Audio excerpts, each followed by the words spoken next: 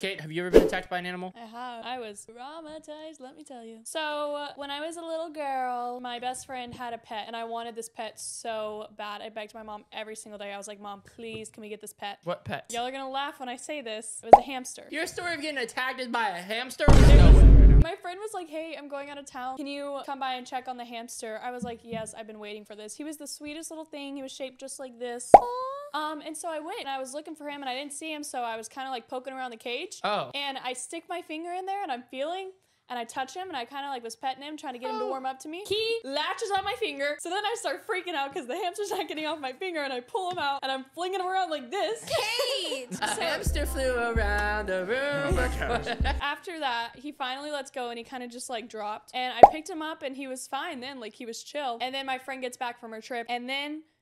Don't tell me you killed the hamster. Yeah. Wait, did I miss the part? How did the hamster die? I literally think I shook him to death.